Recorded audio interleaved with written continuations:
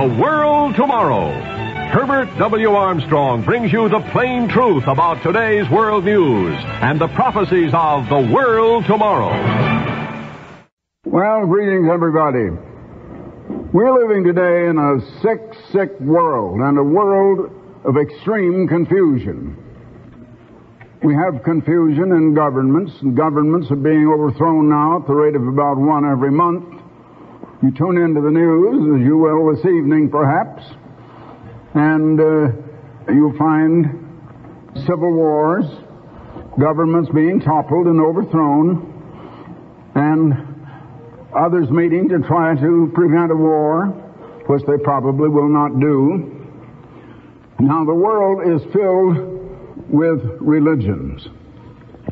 In the Eastern or Oriental world, we have Buddhism, Confucianism, Shintoism, Taoism, and Hinduism, and others.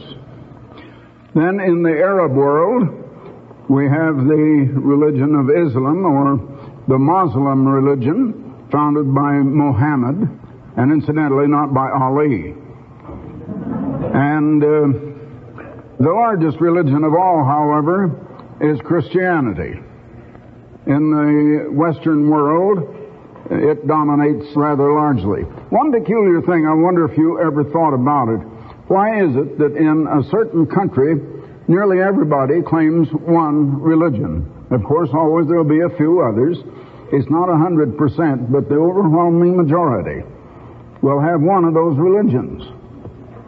Now, religion is really the worship of God or of the supernatural, and in many cases, some of these religions are more properly perhaps called philosophies, because some of them know nothing about any God, and it's merely a philosophy of living and of meditation and of things of that sort.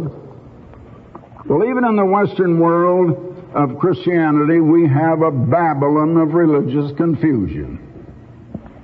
There are hundreds of different denominations and sects in what is called the Christian religion. There are certain things that they seem to all more or less believe, but many differences in the more minor details. Well, in the Christian world, one church, the largest of all, has one almost general public acceptance of being the original Christian church founded by Jesus Christ. Now, if I ask for proof, and what is the proof, I would be told that that church itself is the proof. What is the authority that determines what is the right and the true religion, or the right and the true church? What is the authority that determines which is the original continuation of the church that Jesus Christ founded in 31 A.D.? Well, that particular church will claim that the church is the authority. It will tell you that the Bible is not, in its own language, a sufficient guide to heaven.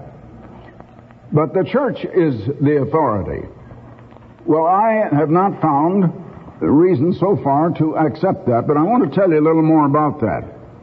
Now, I was born of substantial parents with an ancestry, a Quaker ancestry. That is, it's usually called the Friends Church, but most people, I think, call them Quakers. My ancestors came to America from Britain with William Penn, and that was 100 years before there was a United States, before the Declaration of Independence and the founding of the United States. So I think you would say that I'm really American. My family has been in this country for a long, long time. Also, perhaps I'm British because we came from there 200 years ago. Well, be that as it may, I was brought up in Sunday school, and at age 18, I dropped out of Sunday school, and my interest became centered on business.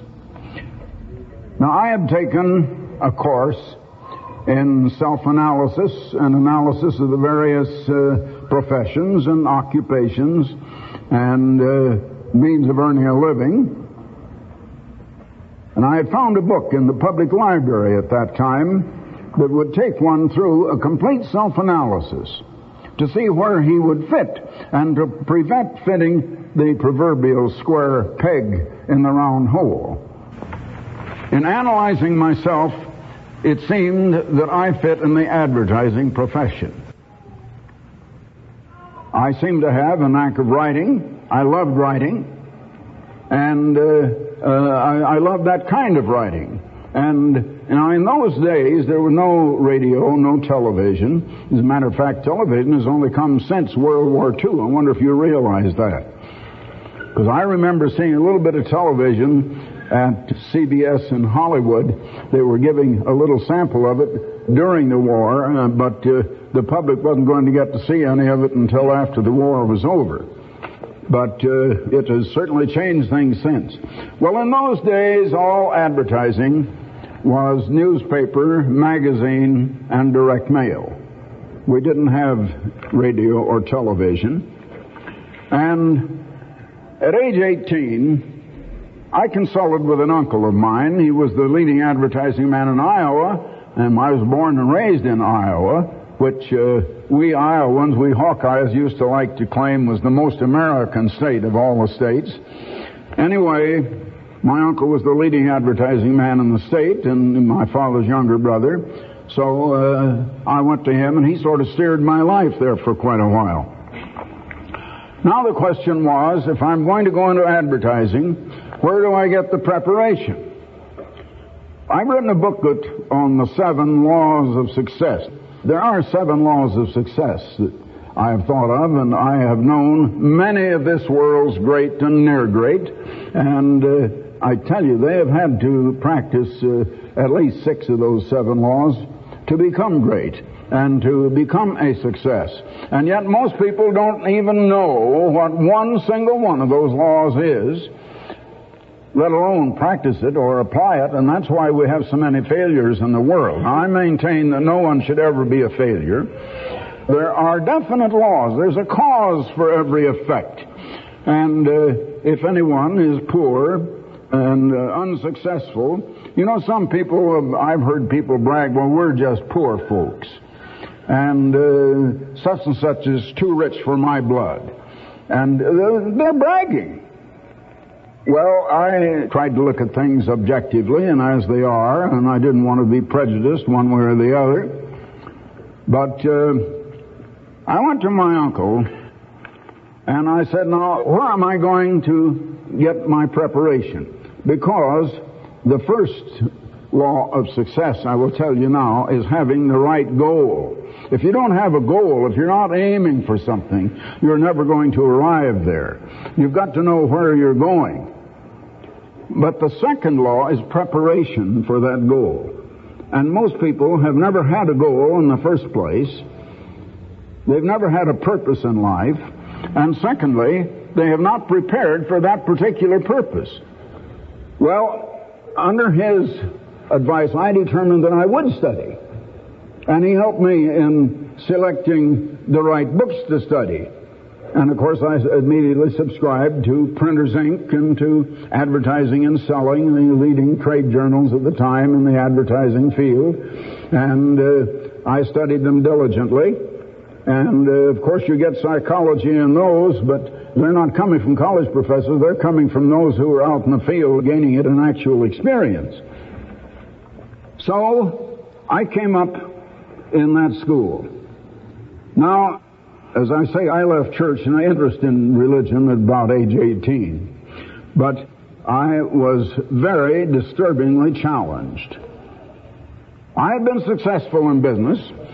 Success today is measured very largely in what do you have and what did you get. We're in the get principle. And I've said so many times, they're the 2 principles of life. One is get and the other is give. Now, give is really love, which is an outgoing concern for the welfare of others, but it's love, first of all, to God, our Maker, our Creator, and not only in worship, but in obedience and in reliance and trust, because He is the God who gives. And He is the great giver. Very few people know that. They don't realize that all good things really come from God. And of course, I hadn't learned that yet either at that time. But anyway, I was disturbingly challenged. My wife, after 9 years of happy marriage, had taken up with what, in my mind, was religious fanaticism. She had begun keeping the seventh-day Sabbath of all things. Now, to me, that was about as far off as you could get. And, the first thing that came to my mind, the first thought was, well, what will all my business associates and friends say? My wife being a religious fanatic. I thought that was crazy. Well, I had all the arguments, of course, and I said to my wife, the Bible says, thou shalt observe Sunday. Oh, she says, well, if you show that to me, I'll go back to Sunday. She says, have you seen that? Well, I said, well, no. I said, I don't know anything about the Bible. And I didn't. I had said at that time, well, I just can't understand the Bible. But I could certainly understand what I read in printer's ink and advertising and selling and magazines and books of that sort. But I was just sure. She said, well, how do you know the Bible says thou shalt observe Sunday? I said, because all these churches observe Sunday and they get their religion out of the Bible, so the Bible has to say that. All these churches can't be wrong. Of course, they disagree on this, that, and the other thing, but outside of just one or two, they all agree on Sunday. They're pretty well agreed on that. And so I was certain that all these churches couldn't be wrong. Well, about the same time, another angered challenge was hurled at me. A sister-in-law, just fresh out of college, had, of course, imbibed the doctrine that is the foundation of most education today, the doctrine of evolution. And now I thought I knew a little something about evolution, although I'd never gone into any in-depth study of the subject. But she hurled at me, says, Herbert Armstrong, you are just plain, downright ignorant. Now, I was so conceited. I was quite cocky, I think, and conceited in those days. I had a lot of self-confidence. Now, later, I want to tell you right now, I had to get rid of that. And I had to replace that self-confidence with another kind of confidence that I call faith. That's faith in God, confidence in Him, and not in self. But nevertheless, at that time, I had a lot of self-confidence. And that was an insult to me. That really was something I couldn't take.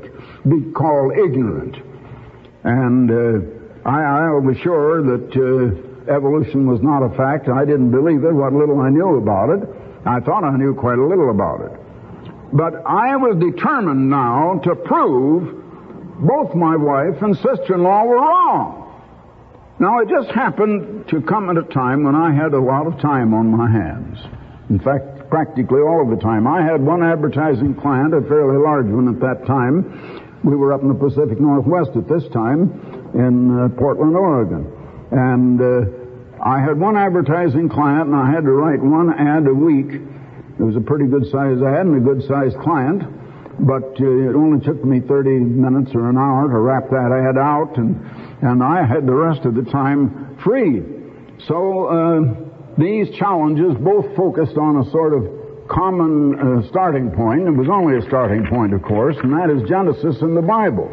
Well, of course, I had never studied Genesis in the Bible. In the Sunday school days, I remember I came up from babyhood almost in a Sunday school class as soon as I was old enough to attend one. And we never studied the usual lessons that were printed and given out that all the other classes did. But we boys growing up and young men up to the age of 18, we just continually, year in and year out, kept studying through the book of Proverbs.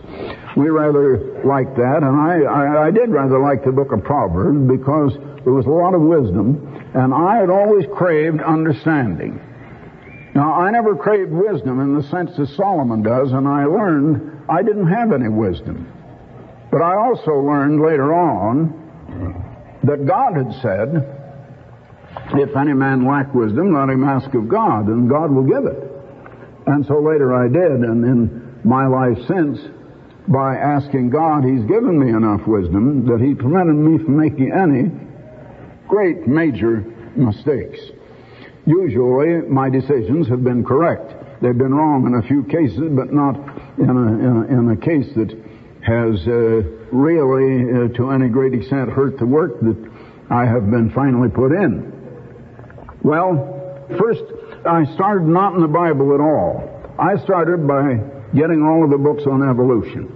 So I got the works of Darwin, and of Lyell, and of Haeckel, and Huxley, and Spencer, and Vogt, of Chamberlain, and even back before that time, Lamarck and his theory of use and disuse, and they discarded that and took up Darwin's theory of survival of the fittest, and I think they're more or less clinging to that still, although mutations and other theories have come along since.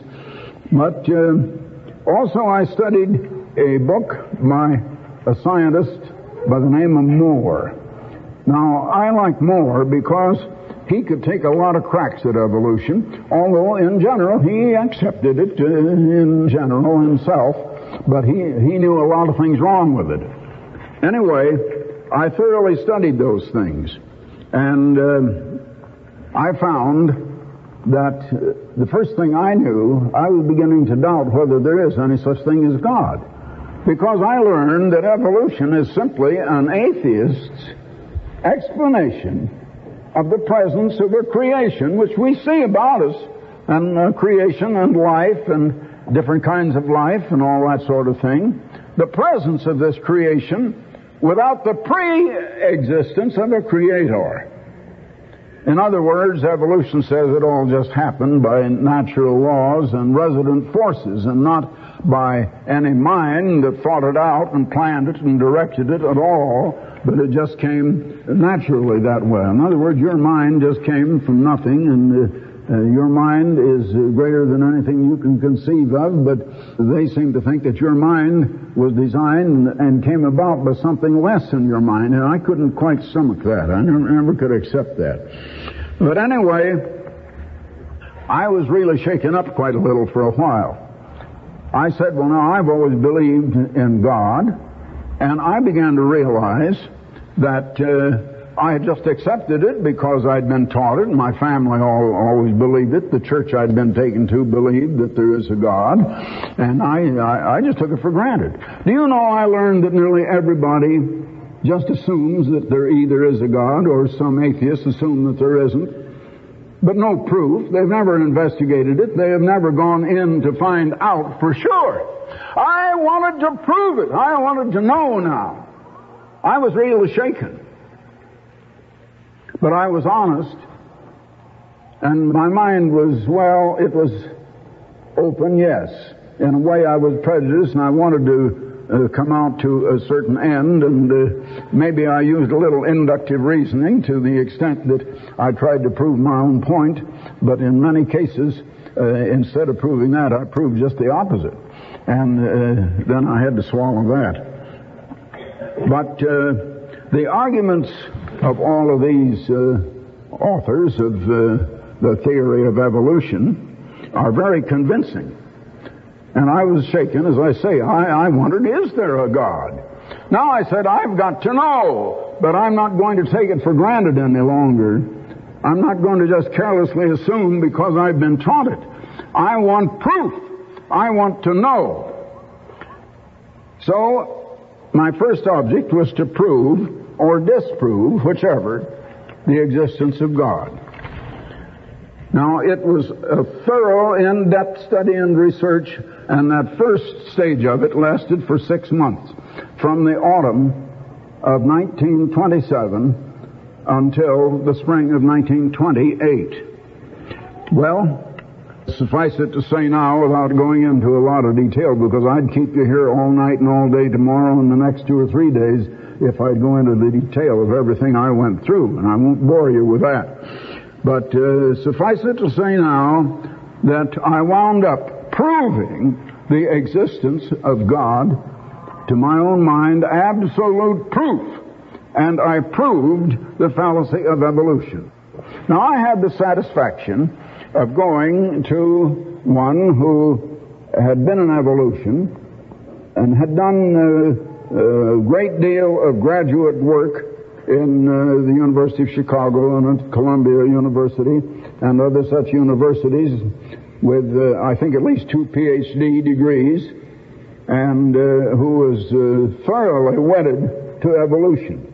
And I wrote a paper. It was not too long. You could have read it in between 5 and 10 minutes, disproving evolution. Now, this happened to be a woman.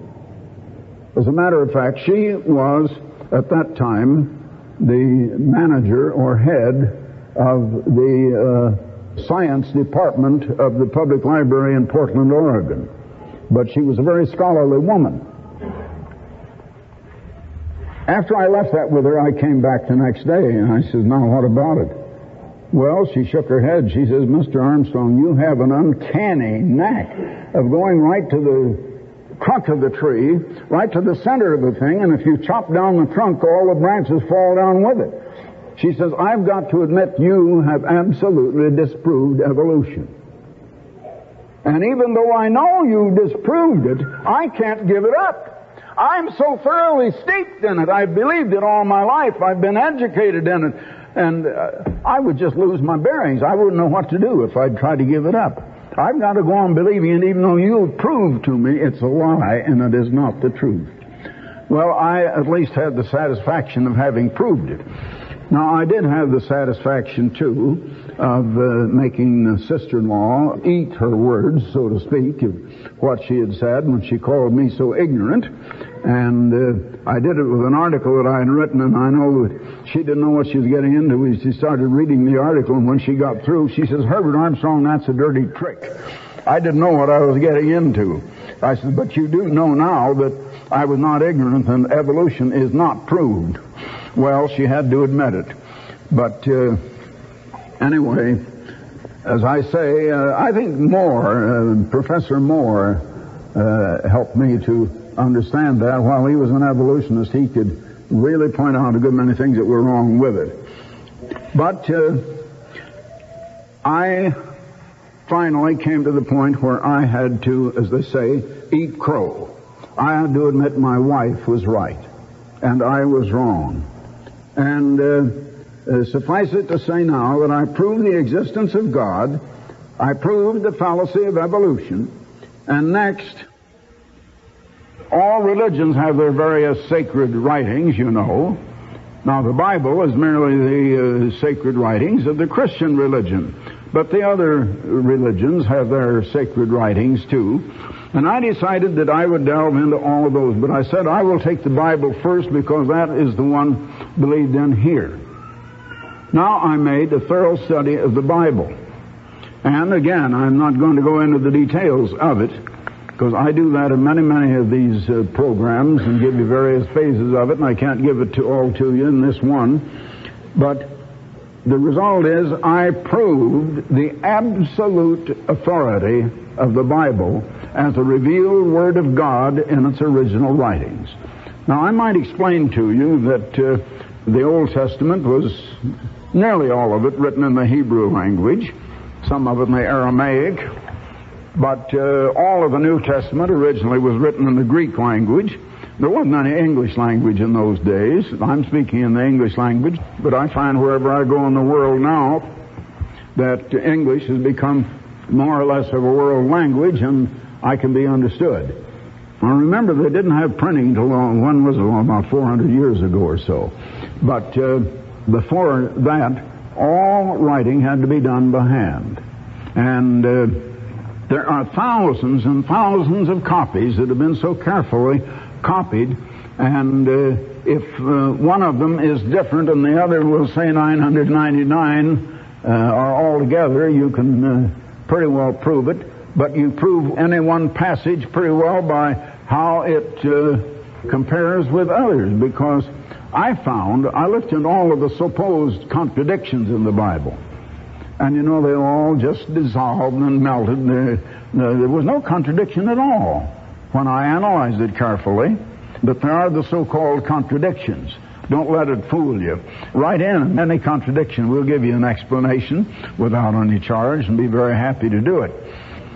However, you can understand the exact truth of the Bible. Let me just say that, even though we have different English translations. Now, the result of that is that I finally proved, before I even got to the others, I proved the absolute authenticity and the divine authority of the Bible. Now that became my authority. And I couldn't accept the authority of some one church misclaiming it as the number one church. I had to go by what had been proved to me to be the exact inspired Word of the living God. I proved that God lives, that God is the Creator, and that He is the great designer, the Creator. And incidentally, let me just say that I have a booklet here, Does God Exist? I'd like to send that to you, and there's no charge at all. And there are two sections of it.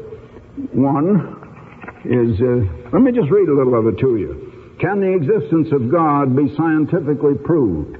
Where did the first life come from? Can we know whether God possesses mind power? Then some of the subheadings. I questioned God's existence. And secondly, don't assume. No, be sure. Next, I found proof.